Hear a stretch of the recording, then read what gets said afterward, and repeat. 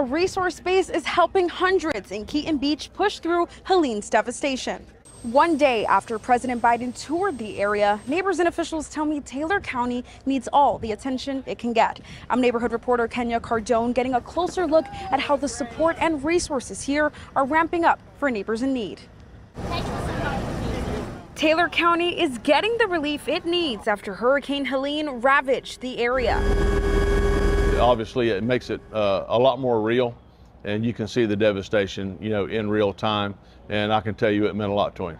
Joining President Biden on his aerial tour of Taylor County on Thursday was John Lauk, the county's director of emergency management. He tells me seeing neighborhoods he's known and loved for decades now destroyed was numbing. I guess seeing the devastation from the air is something that you typically see in movies. It's why they're in need of volunteers to help make this forward operating base successful.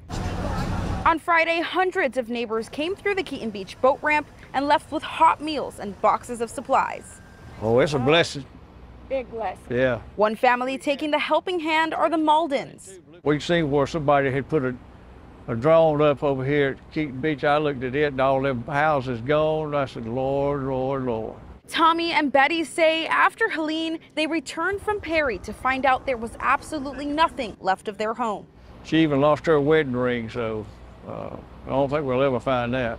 Despite tragedy reigning over their town, they tell me their faith remains strong, and it's thanks to their fellow neighbors. We love every one of them and just blessed to live here. I mean, we just got people you just wouldn't believe are so generous.